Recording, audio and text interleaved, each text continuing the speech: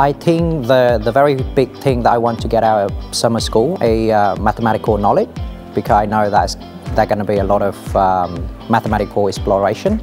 And the second thing going to be about making new friends, networking with professionals, and meeting like-minded people as well. The coursework, it's really, well, the ones that I've chosen are more data and statistics based, which I really am passionate about. So I guess like learning that and also like meeting like-minded people. Academically, I have some, I do want to extend my background in group theory, because I've learned a few stuff since my first summer school, which also had a group theory subject, but this time I have more background going into it, so I'm hoping I could follow it better this time. The course I'm enrolled with is a very niche course that I haven't really seen offered anywhere else. When I looked at the description, I couldn't really find anywhere else, including my own university.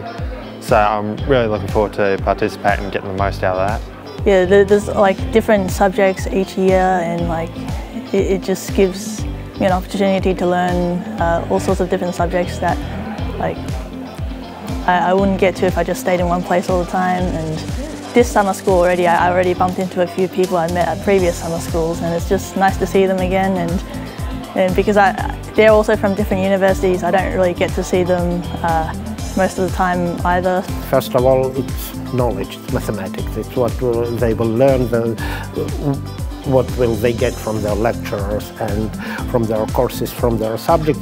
But at least as important is the communication, is their networking, new friends, new ways, because indeed this is what it will be. This is the next generation of our mathematicians, statisticians, lecturers, researchers, and this is a place where they start their collaboration, their networking, and their future connections. So I think these two main things.